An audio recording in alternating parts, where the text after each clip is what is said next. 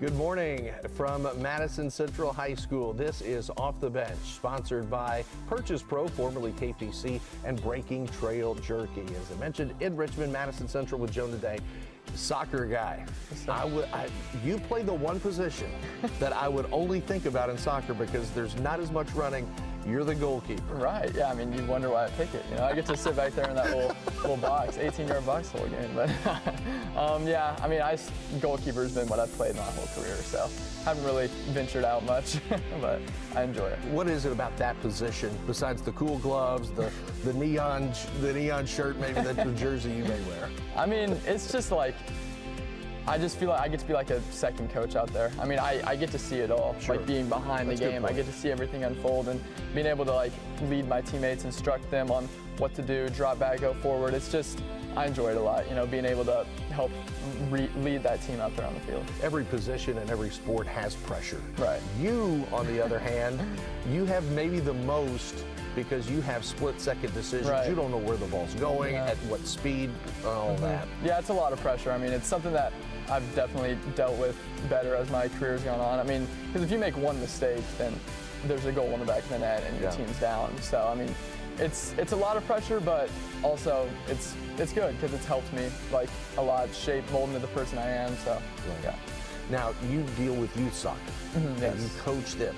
Tell me, I'm your pupil. What's the first thing I've got to know about being the goalkeeper? Being the goal, I mean, you got to be confident. You got to be confident. You got to come out every game, and you got to be the boss on the field because you are the boss on the field. Right. And also, I mean, the second biggest part is you got to have a short-term memory because you're going to make mistakes. I mean, it's every sport, but you're going to make mistakes, especially a goalkeeper.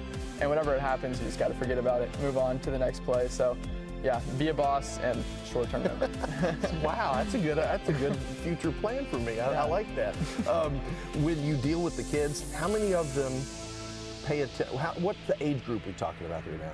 Yeah, my keepers sort of range from, my youngest one is going to be, he's in 3rd grade, so probably about 7 or 8 years old, and my oldest is 8th grader, so anywhere from 7 to 13. And the biggest thing with working with those kids, you just have to be patient because there's going to be days they're going to be coming straight from school, straight from their elementary school, and they're not going to be wanting to play soccer. They're going to be hungry and not focused because they just spent 8 hours focusing. So you got to be patient with them, but if you just show them that you're there to have fun, because that's what goalkeeping is, it's fun, then you can get your lessons through. So after this, you're going to Northwest Ohio. Yes, correct. And then after their playing days are over, are you going to be a coach? I'm not for sure. At Northwest Ohio, I'm going to be studying like sports administration, sports management, so I'm going to be staying around the game. Okay. I'm not for sure. Like I said, I wouldn't be surprised, and I think I'd really enjoy it because it's something I've been around for a long, long time. So, I mean, I guess we'll see how that unfolds. It's an unwritten part of the book, so we'll find out, yeah. Well, Jonah, thank you very much for joining us today, and you'll see him on a pitch somewhere in the near future. That is Jonah Day at Madison Central, and you've been watching Off the Bench. Off the Bench is sponsored by Purchase Pros, formerly KPC, and by Breaking Trail Jerky.